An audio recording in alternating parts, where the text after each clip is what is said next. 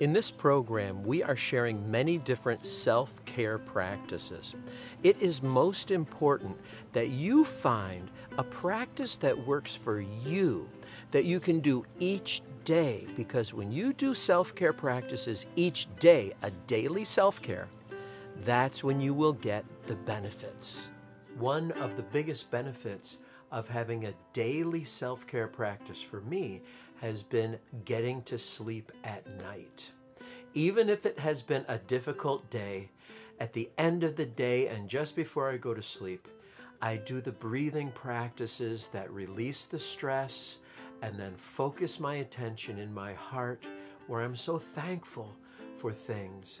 And then I go to sleep with that thankfulness in my mind. This is a great benefit for me, but there are even more benefits. Another important benefit to your daily self-care practice is that you will begin to notice your thoughts. Very often, thoughts we have are not even true.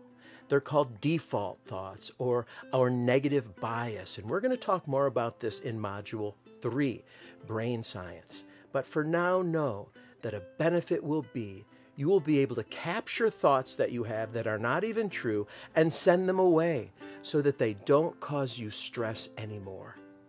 Having a daily self-care practice allows you to feel an inner sense of well-being. Even though things in the world might be very challenging, very difficult problems in the world, that's always going to be like that. But with your daily self-care practice, you can have a sense of well-being, even though there are challenges in the world.